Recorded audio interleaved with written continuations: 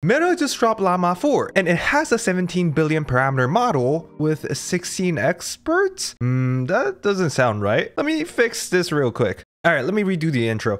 Oh my god, Llama-4 just dropped. It has a 109 billion parameters MOE model with 16 experts and 17B active parameters. After 1 year since Llama-3, hopefully it has been worth the wait. So this Llama-4 release is a bit special. Just like last time, there are 3 models in total, but these 3 models are nowhere near small. Back in Llama-3's release, we've had a Llama-3 8B, 70B, and a 405B dense model. Reasonable sizes for most major use cases, right? This time, however, Meta whipped out a 109 billion parameters mixture of experts model with 17 billion active parameters and 16 experts called Llama-4 Scout, a 400 billion parameters MOE model also with 17 billion active parameters but has 128 experts called Llama-4 Maverick, and a 2 trillion parameters MOE model with 288 billion active parameters and 16 experts called Llama-4 Behemoth that is still in training and not yet released. Their procedure seems to be a bit similar to Llama-3, so my guess is when Behemoth is done, it'll be released under Llama 4.1 along with updates for Scout and Maverick, which are also distilled models from Behemoth. If you're not too familiar with the difference between MOE and dense models, normally in a dense model, a single token would activate all parameters in a model. As for MOE, it is an architecture modified to have the model only activates a fraction of the total parameters. Hence, there's something called active parameters. This is achieved by having the model only picking from a selection of feed-forward networks called experts, instead of just having one feed-forward block that is always activated within a transformer block. These feed-forward blocks is where a model stores its knowledge, and by only having a few experts activated once at a time, or in Llama-4's case, one expert and one shared experts activated, it can save compute while containing more knowledge compared to a typical dense model. So active parameters just refers to the parameters the active experts would have when working on predicting the next token, plus the rest of the parameters in the model that includes embedding and attention. What's also the highlight of Llama-4 is their use of a new attention technique, which enables them to have a context window of up to 10 million tokens, basically 78 times larger than most of the OpenAI's models. But I'll probably talk about the technical details later down the line when their paper is released. And before I give you a brief overview on Llama-4 and why it is having such a controversial release even though its benchmarks is shockingly good, let me introduce you to Poppy AI, a platform that transforms how you interact with AI, making your creative process much more dynamic and visualized than ever before. Unlike traditional AI tools that confine you to linear text-based workflows, Poppy AI offers a Figma-like environment where you and your team can brainstorm, plan, and craft LLM workflows intuitively in real time. The coolest thing I have done with it is I can set it up to quickly collect information from multiple sources and hook it up with a chat where you can talk to all of them. In this case, I have it hooked up to all the subreddits I browse, which saves me the time having to look through all of them one by one to help me speed up my content creation process. So the limit of this AI whiteboard is literally your imagination. Not only does it let you drag and drop images, PDFs, or use your voice as input, you can also provide social media links like YouTube, TikTok, or Instagram and have it feed it directly to your chatbot interface. With Poppy AI consolidating all your media inputs and outputs in one place, streamlining how you use LLMs, saving you time and effort when you can quickly revisit, adjust, or redesign your pipeline, they enable you to forget how troublesome coding or setting your own AI pipeline really is. And the best part is that you can try Poppy AI risk-free with a 30-day money-back guarantee, and their team was even nice enough to give me a discount code ByCloud for $25 off on all plans. So check out Poppy AI using the link down in the description, and thank you Poppy AI for sponsoring this video. Anyways, aside from Llama-4 being a mixture of experts model, it is also a non-reasoning multimodal model trained from the ground up with text and images. But unlike Gemini and GPT-4o, which can generate images, the Llama-4 series is only capable of visual understanding. Well, as of right now. While Llama-4 Scout and Maverick are both distilled from Behemoth, Llama-4 Scout did get a slightly better treatment of having a 10 million context window, which is also weird that Maverick did not get the same support while being bigger and better. My guess is that it might be because it's easier to scale up on smaller models. But this is the first ever high-performing transformer model available with this insane context window, even though Google has teased us literally a year ago and so far have not released it. Llama-4's benchmark numbers numbers look incredible too on the paper, scoring an insanely high 1417 elo on LM Arena, landing in 2nd place, beating many top closed source non-reasoning models, and now all of these capabilities are in the hands of the people. We have been blessed once again by the Zuck himself. On the other hand, some people did point out a few odd things about the model upon closer inspections, and with the fierce competition pressure coming from DeepSeek, there have been some concerns about meta benchmark inaccuracies compared to what they officially reported, or even having the symptoms of benchmark maxing. With this one Chinese rumor catching the main focus, where they anonymously claim to have resigned from Meta Gen AI and accused that Meta has been training on the test data to get presentable results. So it is to no surprise that a lot of people find it underwhelming. But under the same thread, an actual Meta researcher replied, who has been handling the post-training of the two models, Scout and Maverick, claimed that their team would have never done that and asked for evidence from the anonymous poster, along with Meta's VP of Gen AI making a completely separate statement saying that they would never train on public test data on purpose, additionally claiming that the variable quality people are seeing is due to implementation or deployment errors, so hopefully that is the case. But the practical evidence is stacking up heavily, which gives Llama-4 a really bad look. One of the biggest problems the new Llama-4 series have right now is that they are incredibly bad at instruction following. Not only do individual testers catch and not follow instructions on benchmarks, companies like Artificial Analysis have also stated that Llama-4's benchmarks results are much lower than Meta's claimed results, with the key reason being Scout and Maverick frequently fail to follow something as simple as an answer formatting instruction. On a very basic reasoning problem, the iconic how many R's are in the word strawberry, it straight up just failed, and this is done through Grok with a Q's deployment. For coding, it also failed the problem pretty much equivalent to strawberry question, but for coding. On Aider Bench, which is one of the highest regarded coding benchmark, it scored a low 15.6%, losing to DeepSeek v2.5 chat, an older version of DeepSeek v3. Well, Meta didn't specifically advertise it as a coding model, but it is a bit disappointing that it's this bad at coding, because 10 million context window from Scout and 1 million context window from Maverick would have otherwise been perfect to be used for reading and summarizing a huge code base. Other than that, the context quality seems to suffer quite a bit. On my new favorite long context benchmark called Fiction Live Bench, where unlike Needle in the Haystack benchmark that has already been pretty much conquered by Llama-4 looking at Meta's official benchmark, Fiction Bench is a much more sophisticated benchmark where it tests LLM's comprehension instead of its searching ability over long context. Made by a website called Fiction.live, which contains a lot of creative stories, their benchmark was designed to include tests on accurate summarization of character relationship change, plot progression, logical predictions based on established hints, and secrets told to the readers versus the ones that are unknown to the characters in the story. They deliberately designed hard questions that test understanding of subtext rather than information that can be searched for. So it requires the LLM to actually read and understand the full context rather than just search and focus on the relevant bits, which many LLMs are now optimized for and perform really well on. And this is so much more reflective of practical LLM use cases compared to finding needles in a haystack. I wish they would have ways to test out 1 million tokens, but the entire series of Harry Potter has barely over 1 million tokens, which makes finding sources to benchmark from without it being already trained on a lot harder. And it seems like expanding this is quite costly for them, so if you're interested in funding their benchmark, feel free to reach out to them. Anyways, if you look at the performance of Llama-4 Scout and Maverick, it instantly declined like crazy after the first 400 tokens, which is way too bad for a model trained for 1 million or even 10 million context window respectively. So I really want to believe something is off about the deployment of Llama-4 models, because this is very bad for a model made for summarization. As for Gemini 2.5 Pro, it still has around 90% accuracy at 120k tokens, with no other models capable of reaching over 66% accuracy at 120k tokens. As for ArcAGI 2, Llama-4 Scout and Maverick both scored 0% and scored 0.5% and 4% respectively on ArcAGI 1. As for math, even though Maverick scores around 95% on Math 500, on another math benchmark called Math Perturb, which is a dataset to test to see if a model has generalizable mathematical reasoning capability or it is just memorizing problem-solving skills, with DeepSeek R1 distilled Quinn 1.5b outperforming it. Well, it is a reasoning model, but a 1.5 billion parameters outperforming it, this does not look good. But hey, the model is scoring a record high 1417 elo on Chatbot Arena. Isn't that a first for an open source model? Well, some people quickly realized that the Llama-4 on the LM Chatbot Arena speaks in a completely different style than the actual Llama-4 model models. And if you look closely at Llama-4's official benchmarks for top performance at lowest cost, it got a note saying that LM Arena testing was conducted